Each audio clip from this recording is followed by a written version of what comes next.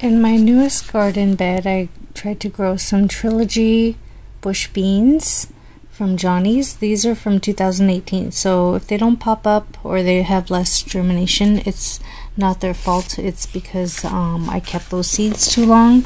But this year, after having a great year last year with green beans, I just want to grow a ton. And here I have some purple TP bush beans that I also grew in my newest garden bed, my Vego bed. And I grew in front of those some giant double enchantress zinnia in order to bring a pop of color to that bed. And then I also grew some Cherokee wax yellow bush beans. I'm wondering how that tastes compared to the other beans.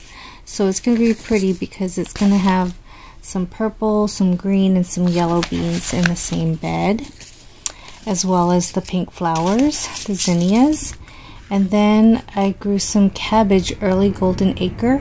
I don't know if it will grow well because it's getting hot. Of course, this is a cold season crop, but I'm going to try to trellis some tomatoes over top of it to give it some shade. I don't know if that will work, but it's worth a try because I want some cabbages to make my salad with. Hi friends, so I also washed all this. I harvested today, but I have been harvesting the dill 3 times now and the mint 3 times now as well, and washing them, drying them, and storing them for later use. Now, as far as the brassicas go, I've harvested them about 10 times. 5 times in the front, 5 times in the backyard. I have it everywhere. I love brassicas. So this is the purple of Sicily. Look at how gorgeous that is. And then here is DeCecco. And more purple of Sicily. And the leaves, I harvest those too. I triple wash these, and I'm gonna stir fry them. You could also harvest these and cut them up and freeze them as well, so you can eat them later. Also, you can juice the leaves, all kinds of stuff. But so much, and I have so much of the brassicas that it's for the family, as well as when the leaves get too tough and too mature, then I give them to the chickens, and I have enough to share between my poultry and my family. And this one here, I believe, is a purple of Sicily that is trying to go to flower, or it's a cross between, or it's the Romanesco broccoli or cauliflower, something like that. But it's kind of oddly, it has the purple and then it has the white, so I don't know if it got crossed or what happened exactly. But if you look at the purple of Sicily, it's purple, and then beneath it, it's kind of that yellowish green. So I have no idea what happened here, but it's still in the brassica family and there's nothing wrong with it. So I'm definitely gonna eat that. Hi friends, this is our newest Vego gardening bed, and I put in some beans, bush beans, Johnny's Trilogy, and then in that side it's the Baker Creek purple TP. And then I put some cabbage in here and spaced them quite far apart, and I know it's gonna get hot, so I put some tomatoes and I'm gonna stake them up over top of the cabbages. And then I have some various chili peppers, basil, and tomatoes. Hi friends, this is the front yard garden bed, Vego garden bed. And my sunflowers finally are blooming, and the Topolino sunflowers are wonderful. They're about 2.5 to 3 feet tall, and it's multi-branching, multi-flowers. So this is just one plant, and I say there's 2, 4, 6, 8, 10, 12, 14, 16, 18, about 20 flowers on this one plant. And then I have 3 of them here.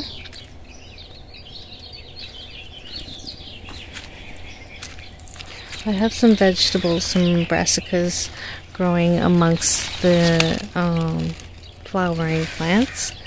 So I'm going to have to kind of cut some of the leaves out, harvest these broccoli heads, and make room for sunlight for the blooms. My poppies are about to bloom. I have various things growing in here, various poppies. So this set of poppies is different from this one. I have mazurkia zinnias, some marigold, red metamorph,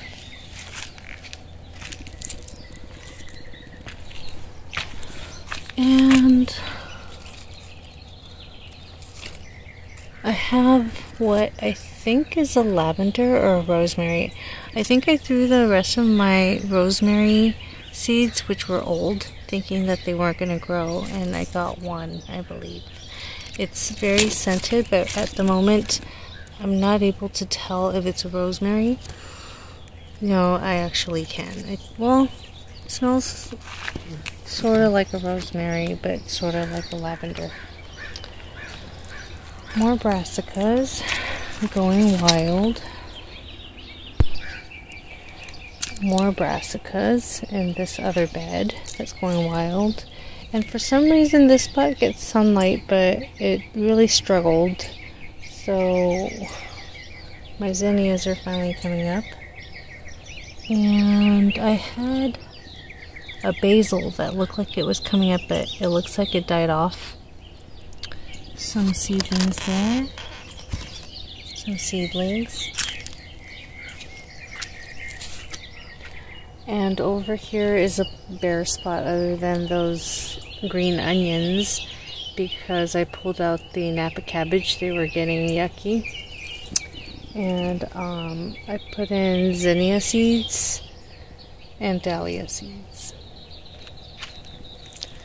Some luminosa pink zinnias, some snow white alyssum, a yellow dahlia, some poppies, some other kind of poppies. Guys, I didn't know they get so tall, and I put quite a few seeds because they were tiny, and it's looking crowded for the poppies.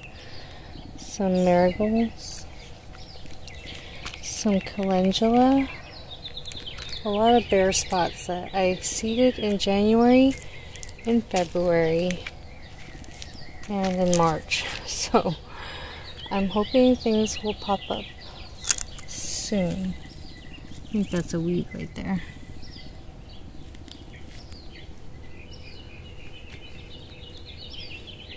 Blue sky salvia. Some kind of mum, or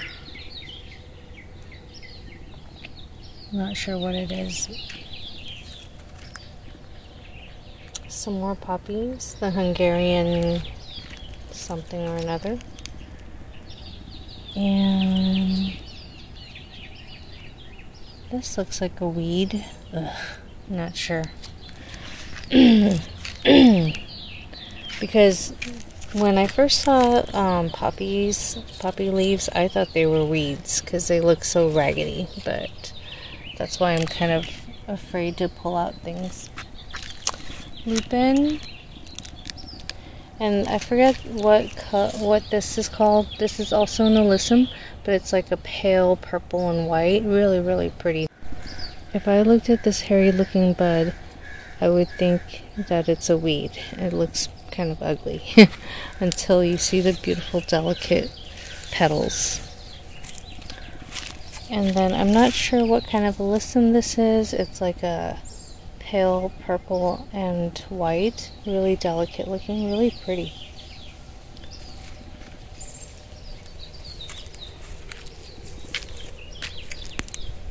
And candy stripes cosmos. So in my newest beds, I have purple teepee green, purple teepee, basically green beans, and they're bush beans. A tomato in there. What is this one?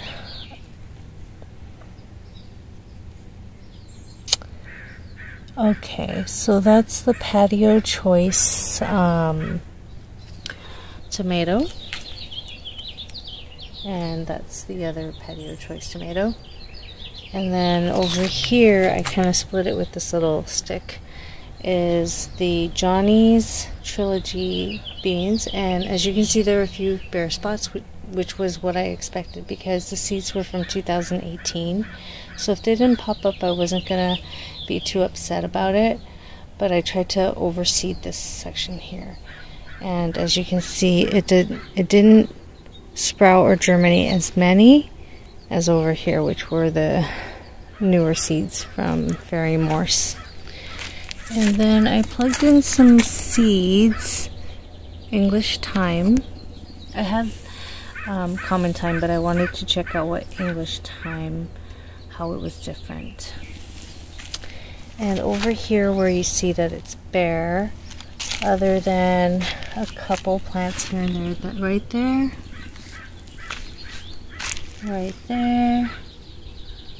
right there, those are zinnias. I planned on growing a bunch of zinnias in the front of this bed so people can see some flowers before they notice any vegetables growing over here. And over there I've got several cabbages, just 4, and I plan to kind of trellis up the tomatoes to cover the cabbages so that they can grow, because I know the summer's going to be pretty hot, and I want some cabbages to make my salad, and I gotta figure out some shady spots to grow more cabbage, because this year I'm really into my salad that I have. And over here I've got a sweet pepper Chinese giant, some basil, lettuce leaf basil popping up, another giant, sweet giant pepper. I threw in seeds a couple days later, common cilantro, coriander, so hopefully that pops up. This is 3 sweet peppers rainbow blend from Fairy Morse. Siam Queen Thai basil, looks great. A sweet pepper, 2 of them. There's the banana peppers. And I don't know, oh here it is, I didn't see the tag. It is the Pippin's Golden Honey sweet pepper. A couple tomatoes that are the Super Sweet 100 hybrid. Supposedly it's really sweet tomatoes, and it makes each branch makes tons of tomatoes. And then I have Thai Holy Kaprao basil, which are popping up, and parsley flat leaf, hopefully that comes up, and bouquet dill, that's popping up. And then basil, everleaf emerald towers. These are supposedly a very expensive, good variety because they just get taller and taller and make tons of foliage. Really scenty, and I love basil. Some fenugreek, some more chili pepper, hybrid, sweet, pretty, and sweet. Over here I have 2 purple tomatillos from Fairy Morse seeds, really growing nicely. This is my lettuce greens bed. It's shaped like a heart, this bed here, and I have several varieties, a romaine-like and a different It's like brassicas and I forget now the varieties. And then some rocket. And then some rocket. Here is my medicinal herb garden. It's a heart-shaped bed, Vego bed. A store-bought basil, some bunch of green onions, chives, hyssop here, bee balm, white horehound, lemon balm. Oh, it really smells like lemon. I'm gonna harvest some when it gets a little bushier and taller and make tea out of it. And